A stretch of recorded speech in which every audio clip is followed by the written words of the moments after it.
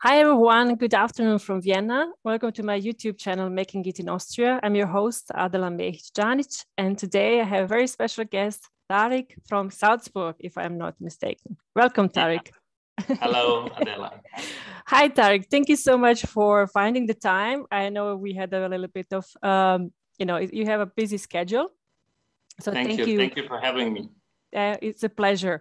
It's a pleasure. So let's kick off with what's happening in Salzburg. So how's your day? So who's Tarik? Let's kick it off. Oh, Salzburg. Salzburg is my hometown. So I was born here next to Salzburg in a little village called Hallein, and I love to be here and I love to live here. It's a very, very nice place. And if you have ever the pleasure to visit Salzburg, just let me know. Then there's always a coffee for you here in our education center. My days are filled with a lot of things to do. My main profession, I'm deputy head of department in the Austrian Social Insurance Company. Okay. And we are responsible for the contracts between our health suppliers and us. And we are also responsible for the accounting there. Mm-hmm. So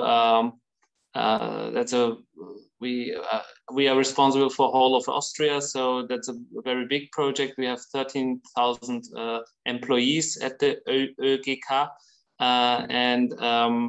My work is to organize the health supply, the health services, primary healthcare centers, mm-hmm. Dentists, general practitioners, and other doctors. So we have contracts that every employee can go to the doctor and get a health supply. That's my all-day work. That's my main profession. I'm an educated lawyer, maybe we can say. I studied law in Salzburg, and I also did my doctor's degree there. But I never wanted to be a solicitor at court or a judge. And so I decided to study more.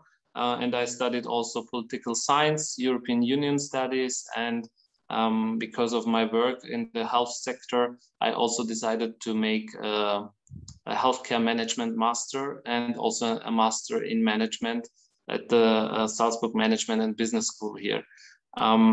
That's my education side. And when I'm not in the ÖGK in my work, I'm a member of the city council of the municipality of Salzburg, and I'm responsible for the traffic here in my fraction.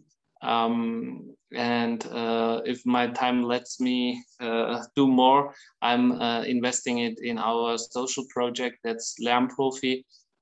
We are doing that together with a lot of cool people. That's a social business concept where we help children in difficult situations in school, in life, and we help them to be better in school, and we also try to improve them outside the school.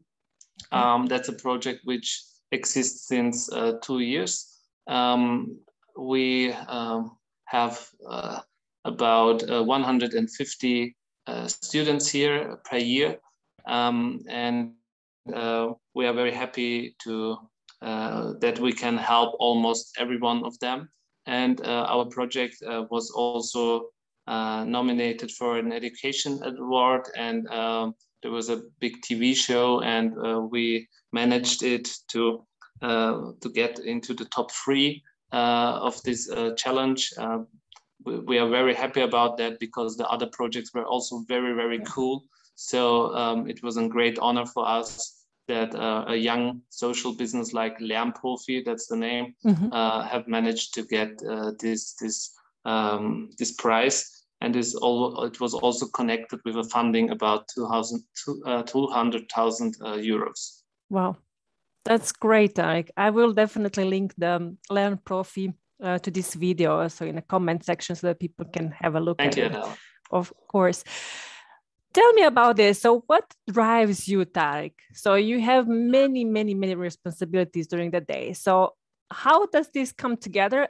And I'm sure, like many other people, there is some motivation behind. So it's not just about the titles. There is something probably in your story that you are so motivated to continue doing that and help those, for instance, those students.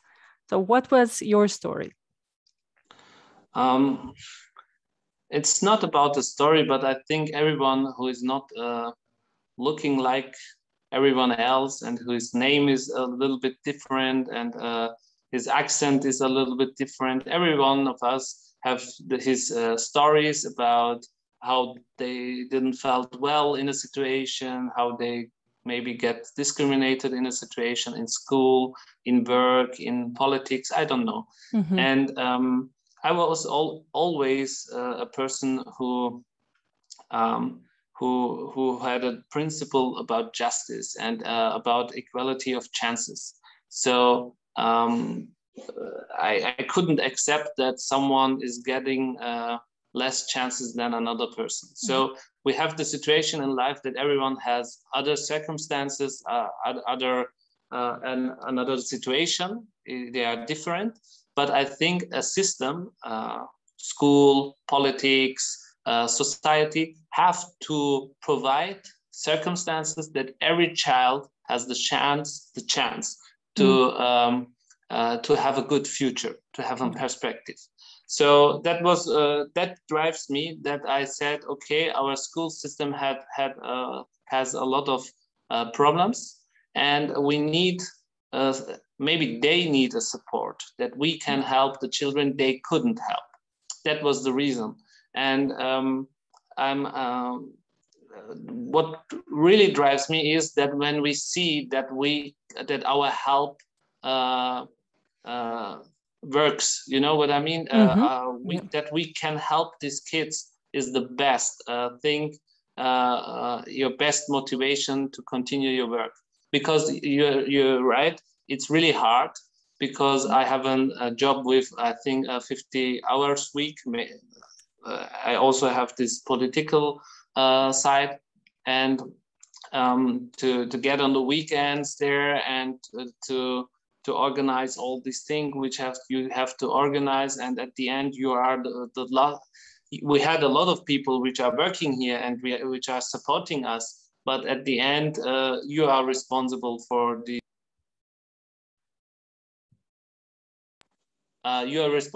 this project, and you have to manage that work. Yeah, and I think this prize is an honor, but it's also a kind of responsibility to do the best with this money to provide more chances for these kids which needs these chances. Absolutely. This got me thinking now that we are parents. So my husband and I, we came from Bosnia here. And of course, you see my last name. So I have two names. So the first one is from my father, so my family name. The second one is from my husband. And with my name, right? You know where I'm coming from. And then some people may just make assumptions about certain things without even having me to say a word. Right? So this is the world that we live in. So they can assume, and the story is completely different. So when I work in the IT, so in the tech industry, so you wouldn't assume that. And that was like a big shock when we came to Austria. So I didn't know that there are so many. So not that many women in IT and in tech. So in Bosnia is a completely different story. And it has, of course, to do with the economical and the financial stability that these jobs offer, right? So when I decided to study, it was like, I don't have second chance. So if I am, and as a woman, so the first one from the family that goes to study, you don't have a second chance. You cannot blow this off. You have, a lot of, the whole village is looking at you. If you blow this off, it's like no other woman is going to go to the university because they will say, oh, okay, she was a great student and she didn't succeed. So, why should I send my girl, my daughter to somewhere else, so that got me thinking now. For us, it's a different story. For my daughter, it's something that I'm always thinking about. How is it going to be for her, even though she's born here and she will speak probably at least 3 or 4 languages.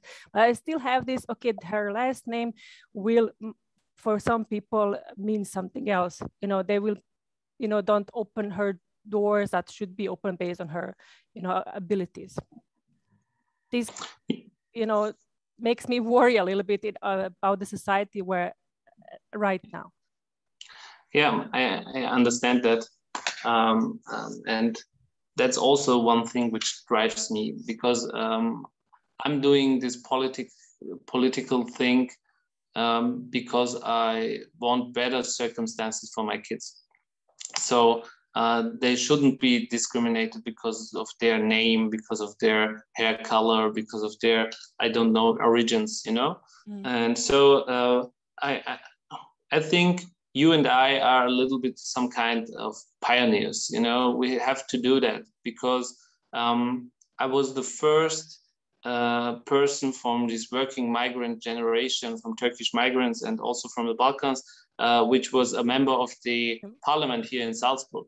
So that was the first thing. And they were so, they all looked a little bit stressed when I came into the parliament, That was a kind of, an inauguration is a party. It's a positive thing. But when I was there, it wasn't positive, It was the first, what is he doing here?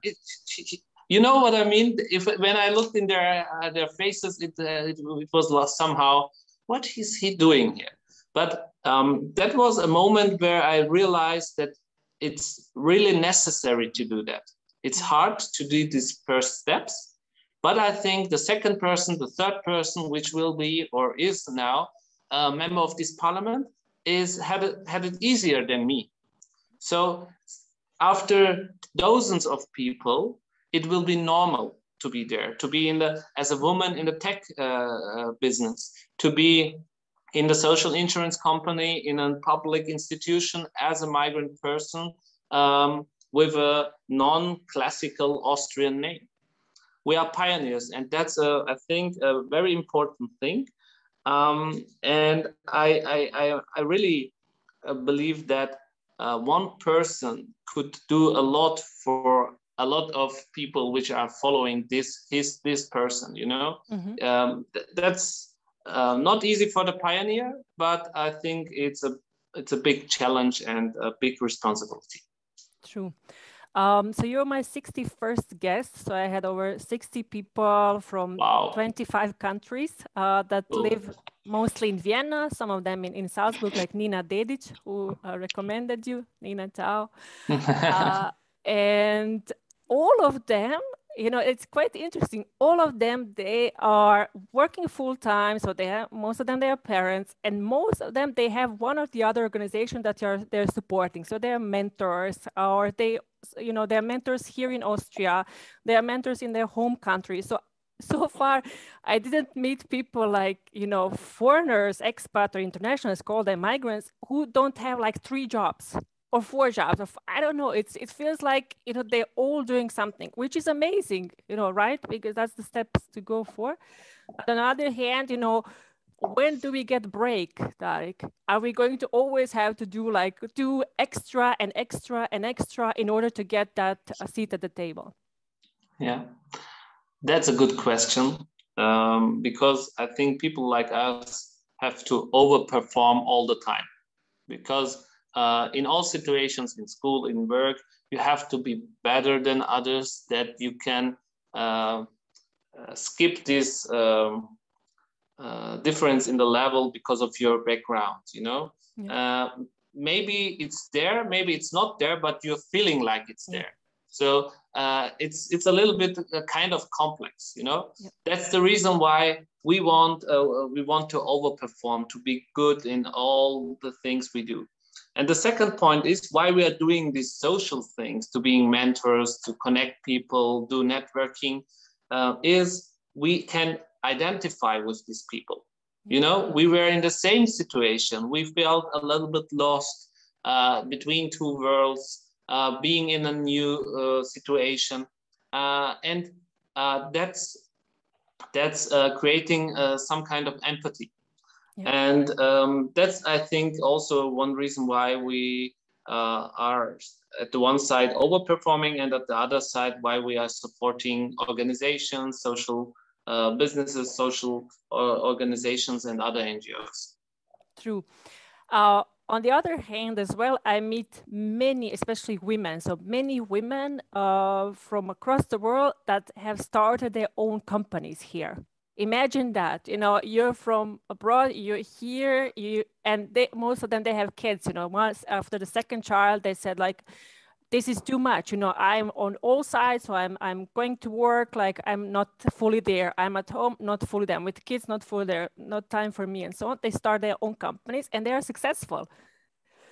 But I also see like major corporation organizing events, but I don't see these women there.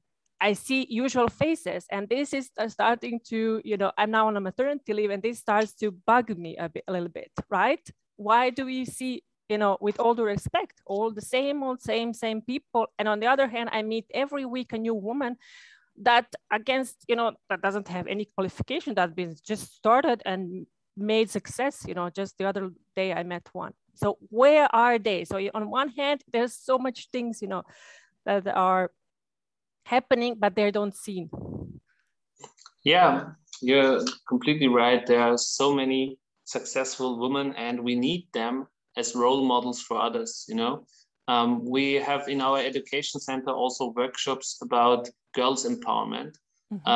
We try to give the kids, the little kids, the message that you as a girl, as a woman, can achieve a lot. And you have, if we can support you, if we can help you, just let us know. So that's the first point. The second point is we are also organizing some kind of leadership programs here in Austria. And we always try to get at least the half of the participants women, because I really do believe that we need role models. We need platforms where we can present these women, and where we can give them the possibility to present their work, to present their companies, to present their themselves, you know, because they achieve a lot. And as a woman, which also have duties in family and have duties around, it's not easy. And also to get again in the job after pregnancy and so on, that's not easy. And we need systems how to provide that they can get back into the business, get back on the scene, and the chance to present their work. True. I fully agree with that. And one of the points that I took actions in my person is that I don't go to the events where there is no diversity, right? I don't go there because, you know, nowadays you have millions of events if you want to visit. Everybody went hybrid, so I can join in the US, I can join in China, whatever I want, you know, and time is valuable.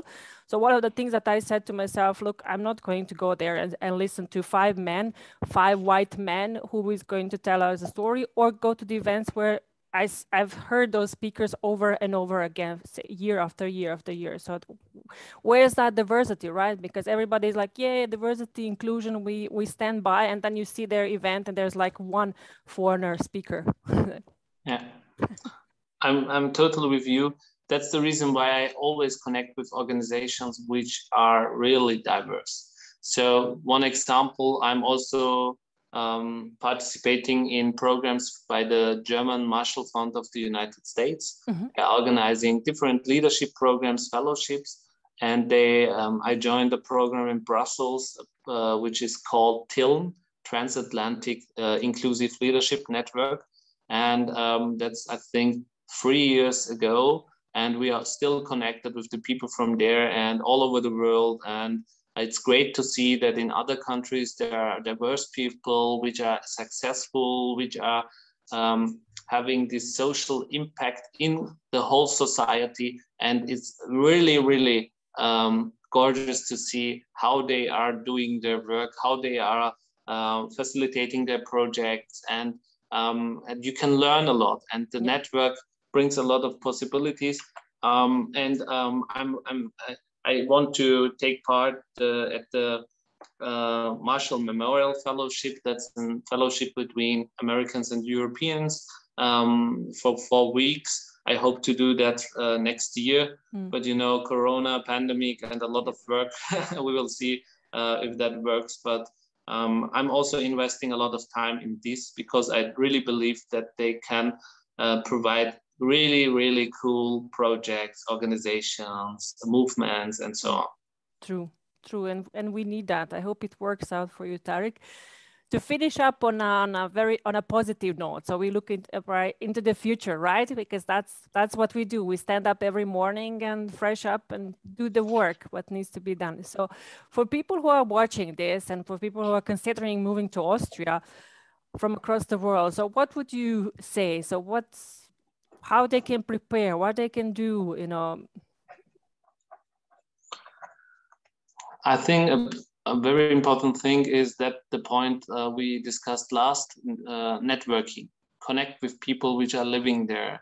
As you mentioned, now with virtual conferences, you can connect with people from all over the world. So get in touch with companies, get in touch with organizations, get in touch with individuals which are working maybe in the same sector you want to work, which are involved in projects you are interested in. So that's a very, very important thing, I think. And also work with, if it's possible, work with professional people. So try to connect with people which are having a professional approach in projects that makes things easier, you know. And I think these 2 points could be a good advice for people which want to, which want to do good things here in Austria. Sure. Austria is a beautiful country, as you said yourself. It has lots of potential, and all of my guests, they call it home. You know, and that's when you call it home, you want to do even more, right? So we are doing it because we want to, you know, it's not because we want to do better, and we want to create a better future for our kids and for ourselves as well, for the society. So that's when this little bit of bitterness happens, is because you want to drive the change. So you want to improve things, and most of us traveled the world and saw that it's possible. So that is not the, you know, exception. It's a rule that is possible, that you can integrate more and include more people. Cool. Yeah, and thank you that you are also creating with your video podcast the platform for people to present their work and to present their biographies, because maybe it helps other people to realize their own potentials and their own possibilities. Thank you, Tarik. Thank you for joining us. It was a pleasure. And this just started as a hobby, you know, just as a side. Let's see if there's one other story that people would like to share. And they are, so that's super important. And so they are cross-connecting now with each other. And it's also about being kind of role models for other people as well. So I'm looking now how we can do even more for the young professional and young people. So what we can do else for them, that they can see, okay, you know, they are business people, successful business owners, and they had a, you know, rough start as well. So that's how it is. You know, you cannot choose these things. Some things they happen, and it's just, you know, you need to get through it. You need to go further. You know, it's standing in one spot, it doesn't work. And Schau it's also not working always, especially for motivate, you know, ambitious people like yourself. Schau mal, it's sometimes hard to digest. Yeah. Tarik, before. Yeah, no, you're doing a really great job. That's really cool. And maybe that's an idea. You told me that you had 61 people in your show, in your podcast. So maybe it's also a good thing to connect these people, make an alumni network, or to connect these people maybe after Corona in a physical event. Maybe that's also a chance to connect with other people from all over the world. You told 25 countries. Yeah. It seems to be that you have the great talent to connect people. Please continue your work. Thanks, Tarik. We actually started, so we were happy that Corona, that it was a little bit relaxed. So we started with the monthly meetings. So next time when you're in Vienna, let us know. So we meet once a month. It's not just for the people who I interviewed, it's also open for other people, because there are many who are inspired by this story and they want to join, also Austrians. So that's very important to say. So it's not we are not excluding anyone. So our table is bigger and bigger. So we are inviting everyone. So we have Austrians as well who want to be part of this network, and they want to learn. So how does it that people who come from abroad and start from zero, so in most of the cases don't understand the language as well, and they still succeed, they still build the companies, and they still do a lot of crazy things and good things. And how is that possible when someone is born here and knows the language and knows the system, gets stuck in between? So I think this link is also very, very important, that we learn from one another, that we see what, with the shortcuts that we find. I'm completely with you. We find the shortcuts. I say always, if you want a shortcut, call the foreigner, call the next person, and they know. Cool, Tarik. Thank you so much for sticking with us.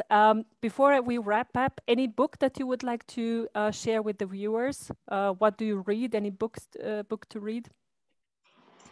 I'm reading a lot of contracts at the moment, so there's not so much time for reading. But when I'm reading books, I always read some kind of romance about fantasy or criminal romance. At the moment, I'm reading a book by Sebastian Fitzek, a criminal. It's called The Present. So when I'm reading, I try to have